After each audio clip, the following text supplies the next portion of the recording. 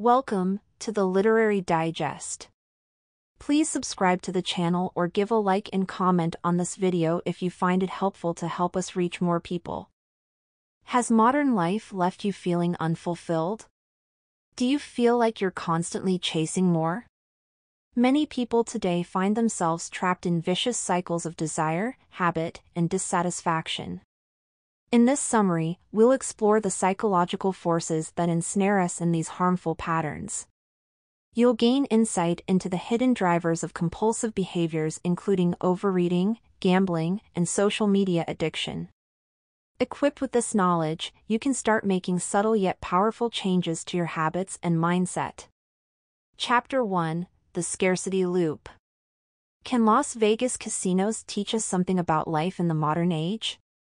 In the 1970s, slot machines were seen as a boring novelty and rarely played.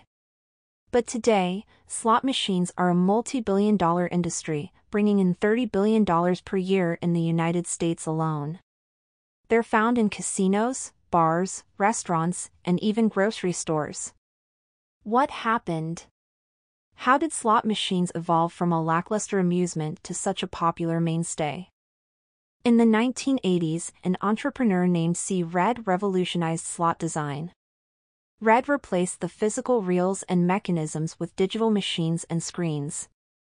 Moreover, he began redesigning the machines to take advantage of some quirks in the human brain, what the author calls the scarcity loop.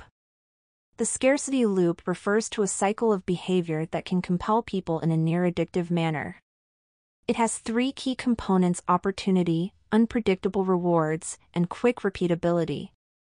First, there needs to be an opportunity to obtain something valuable, something that could improve one's life, like money or status.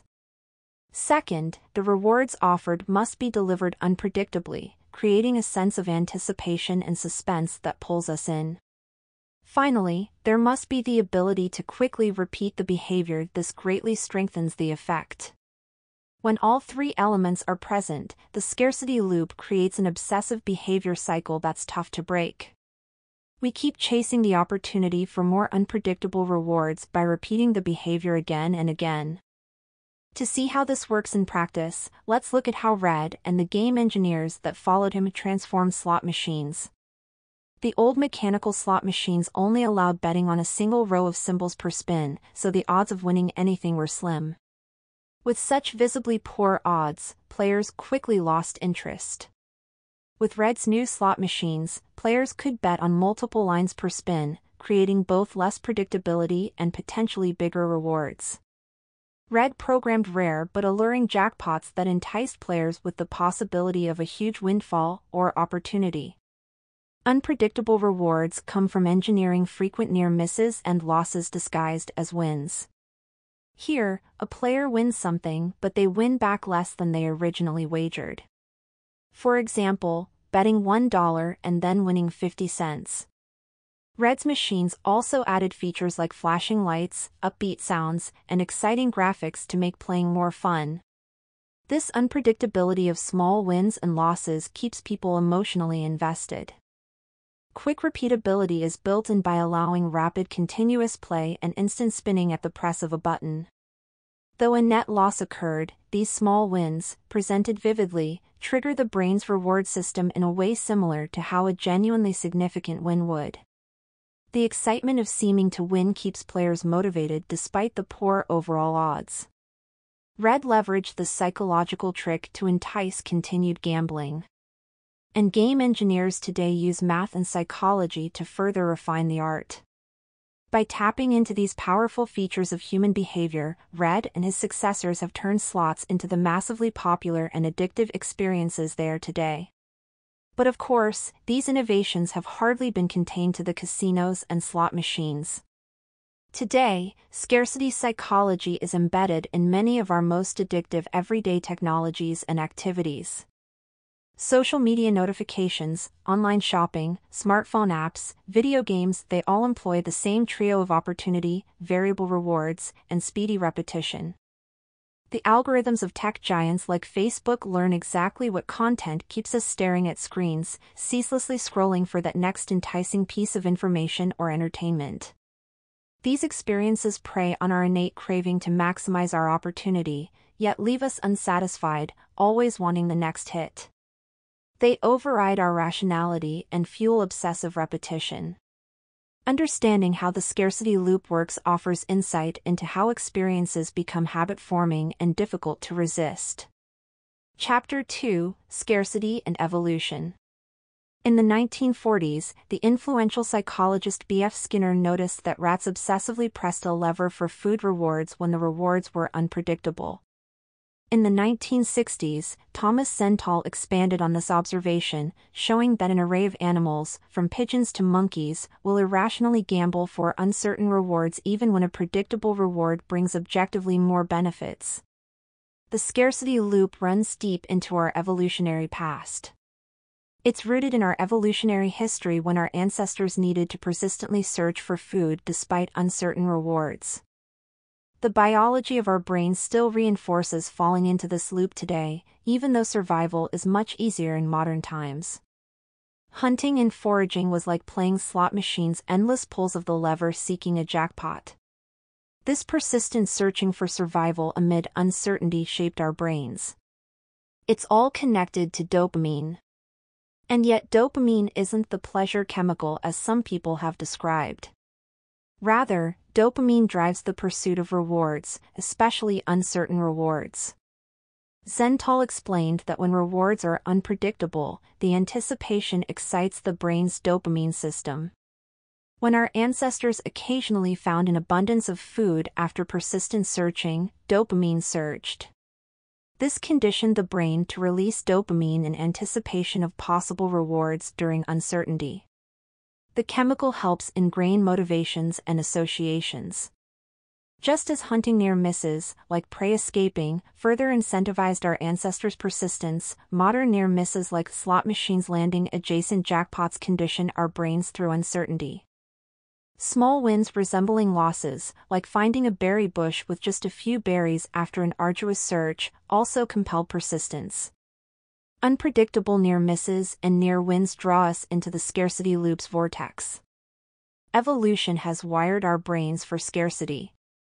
While the scarcity loop was once evolutionarily advantageous, it causes problematic behaviors today. Today we live in a world of abundance, at least materially speaking. But our Stone Age brains haven't caught up. We habituate to any new surplus, we never seem to have enough even when we have too much. Chapter 3: More. How much is enough? We live in a world that values addition and expansion above all else. Bigger houses, fatter paychecks, longer to-do lists, we mistakenly equate more with better. What gets lost in this endless accumulation?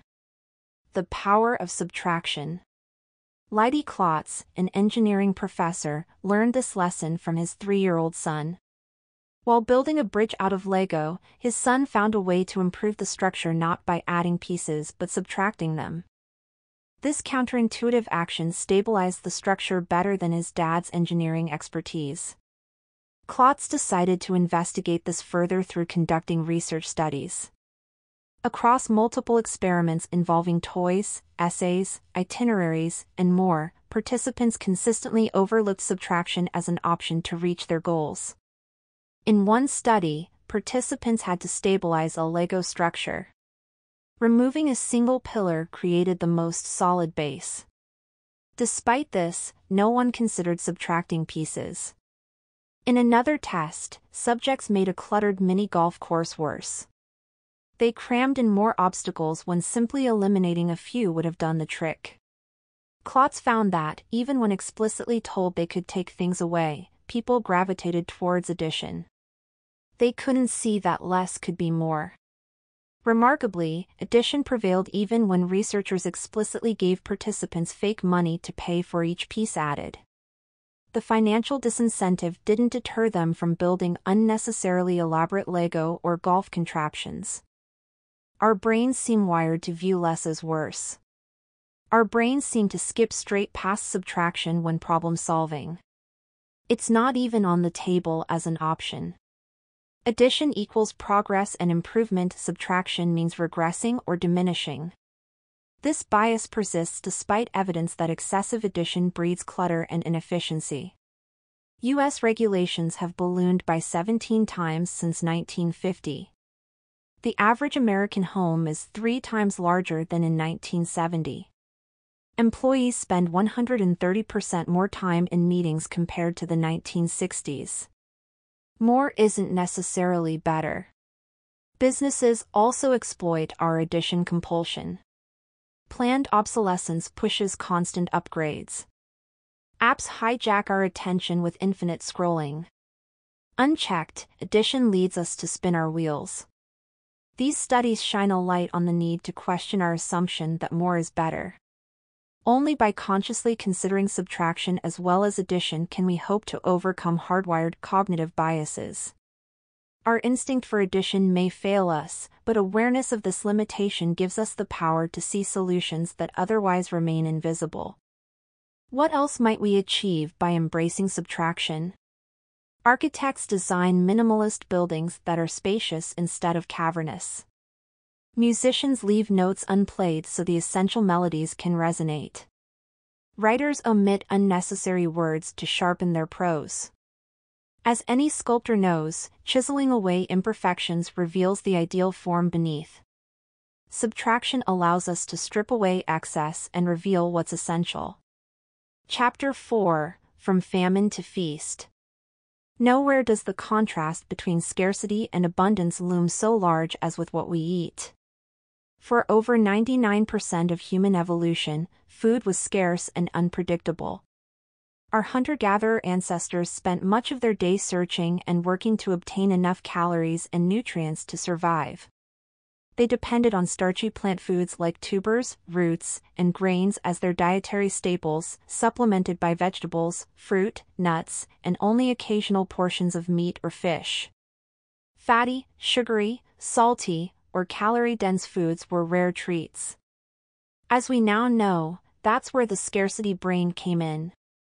After all, back when famine was a constant threat, it promoted survival. But now, with unlimited food available 24/7 in stores and restaurants, it leads us to overeat. Several evolutionary factors underlie our tendency to overconsume. First, we are wired to crave caloric density. Foods high in fat, salt, and sugar have more calories per bite. Our brains evolved to find them delicious and motivating precisely because such foods were scarce yet provided critical energy. But now that these foods are abundant, we're driven to consume them to excess. Second, we favor variety. While hunter-gatherers had access to a certain variety of foods, today we face an endless buffet of food choices. This extreme variety encourages us to keep eating. So for example, we're accustomed to eating savory foods and then a sweet dessert. Our brains perceive each novel flavor or texture as a new potential source of calories and nutrients. We also use food as a reward, and a quickly repeatable one. Snacks, fast food, vending machines, and so on provide frequent bites that light up the brain's reward pathways. This reinforces overeating through the scarcity loop. Modern food processing concentrates calories. Products like chips and candy are engineered to have far more calories than their original plant or animal sources. Hunter-gatherers didn't fry foods in oil or bake goods with sugar and wheat flour.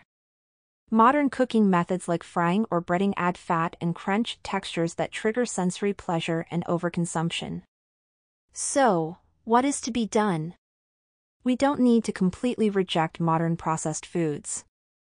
After all, flavor and variety are some of the joys of modern life. But we should strive for moderation and balance. Here are some practical tips.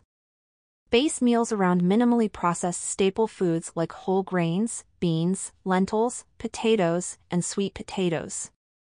These provide bulk, fiber, and nutrients to fill up on. Load half your plate with non-starchy vegetables to add nutrients, chewing time, and bulk. Choose lean proteins like chicken, fish, and low-fat dairy over fatty red meats. Enjoy ultra-processed treats occasionally, not daily, and limit portion sizes at restaurants. Drink water instead of caloric beverages like soda or juice. When it comes to approaching eating, slow down and savor the flavors instead of continuing to snack quickly. Stop when you're full, don't overstuff yourself just to clear your plate. Lastly, take care to get 7 to 9 hours of sleep per night. Lack of sleep alters hunger hormones and changes our eating patterns for the worse. Making these simple shifts can help us eat in better alignment with our brains and bodies. By recreating that balance, you can achieve a healthy weight while still enjoying modern culinary pleasures. Our goal should simply be to find enough for our needs. Final summary. In the modern age of abundance, we find ourselves stuck in a mindset that doesn't serve us, the scarcity mindset. Though once evolutionarily advantageous, these instincts now lead us to overindulge and become trapped in vicious cycles of desire and dissatisfaction. Rather than relentlessly pursuing quantity, variety, and instant gratification, we should focus instead on quality, depth, and activities that provide enduring fulfillment. Subtraction is a powerful tool for improvement, sometimes less is more. By stripping away clutter and distraction, we reveal what is most essential. In the end, we have a choice. Will we live reactively, allowing primitive drives and sophisticated marketing techniques to determine how we spend our precious time? Or will we live with intention, directing our energies consciously toward what matters most? The path of fulfillment lies in breaking free of scarcity and embracing enough.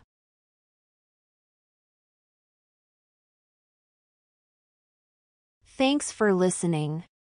If you enjoyed this, please like and subscribe to the Literary Digest for more videos like this one.